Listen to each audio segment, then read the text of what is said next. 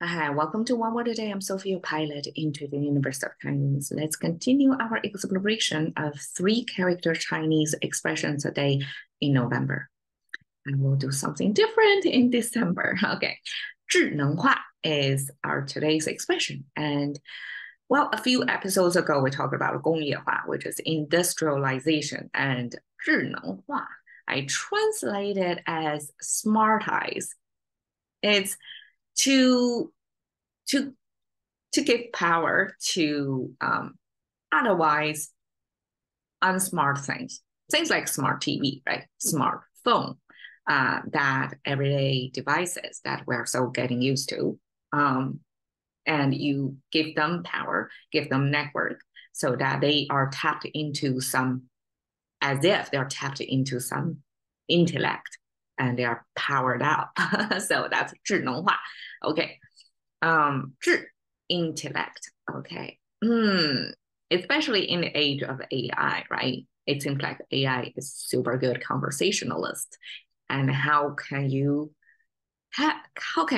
How can you deny almost like if it has intellect or not? Especially it's so knowledgeable. It tapped into the whole, wealth of knowledge, whatever knowledge that's put in a written form and put online. It has a wide range of that. It's probably a subset. It's not a whole www on it, but it's a big subset of it. Okay. 智, we have, well, in contemporary, you can see it's three things pieced together. In ancient expression, it's four things pieced together. And even four things, you can kind of separate this as two things. Okay, let's go one by one. This left thing, it means shooting an arrow.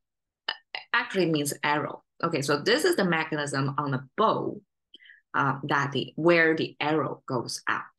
So on the bow, there is a segment that you sit your arrow on before you pull the trigger, release, and the bow goes out.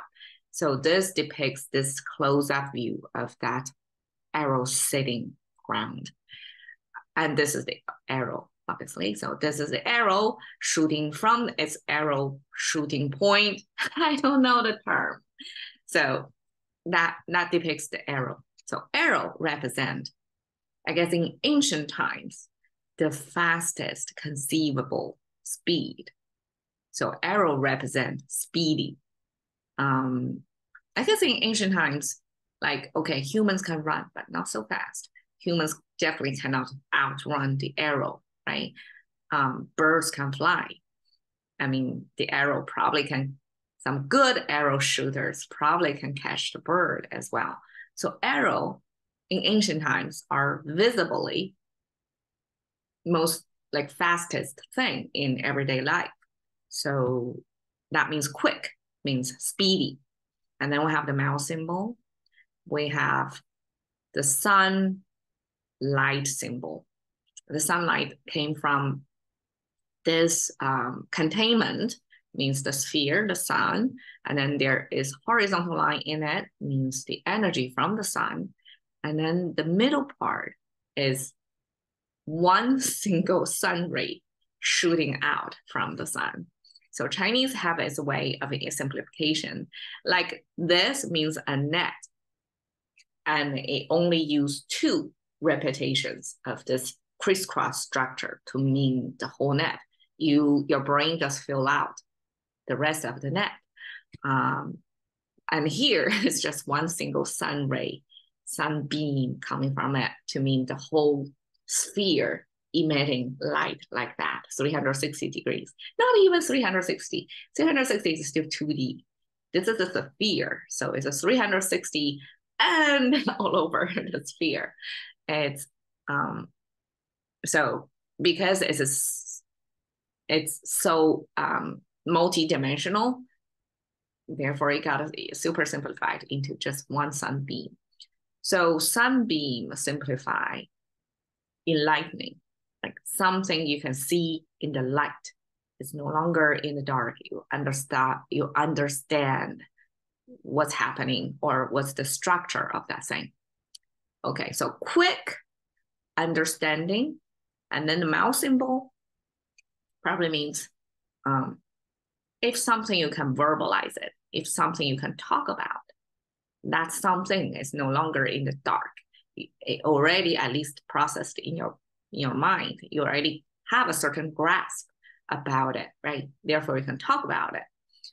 And then the right side, the two horizontal lines with this almost like a kind of smoke going up. That symbol often seen in Chinese to mean the air, the air from your pipe, from your lung going out. And then it meet the blockage, which is your pronunciation, your chamber of the mouth, going to have the teeth, tongues, the lips. They're going to create obstacles for the air to go out unobstructedly, right? Because you want to pronounce, therefore you have to shape your pronunciation chamber into a certain shape. So this pronunciation, this speaking function, like how we speak, how we utter the sound, that was a lot of times expressed in Chinese to be this breath of air going through this blockage, this obstacles, and then going out. And so I guess the second horizontal line means going out, escape. So the sound, once it's produced, once it's uttered, this breath of air, once it's out of your mouth, it's out there. It's no longer contained within you. And that oftentimes means you finally, almost like a breathe out. It's a relaxing step for you. Like you can finally let out this internal message out. So there is this communication, both the mouth symbol and this letting out of the air, both have this communication function in there. So the intellect in Chinese expressed in the speed and the enlightenment, the understanding, like visually you can see something from the sunbeam, and also you can express something. You feel you can let it out. Finally, it's not in the dark, or finally, it's no longer inside you, no longer torturing you. This message it's expressed, therefore it's understood. And that's the definition of Chinese way of intellect. That's 智. Okay, 能. If we talk about the 智 as intellectual power, 能 is in correspondence to that. More means physical power, means things are energized, therefore they can do something, they can move. So this not only understanding, right, intellectually understanding something, this 能 means physically you can do something, you can act on your understanding. And this 能, I translate it as energy. It can also mean capable or ability. So 能 came from this net, capturing the bear. And till today, I'm not exactly sure why the icon of the bear came from 4 separated pieces. Normally, the animal symbols in Chinese came together, like everything is connected on one entity. Like you can see, it's one body. Now this bear is like 4 parts. I don't exactly know. Maybe one day can figure out. But according to scholars, these are the 4 legs of the bear. This is the bicep, the muscle of the bear, and this is the head, and it actually means the spoon. So it's the big spoony looking big head of the bear. So together it's the bear. The bear, probably in ancient times, was perceived as the most powerful muscular animal that are not easy to capture. Definitely not your regular prey, right? Not your dinner food on the dining table.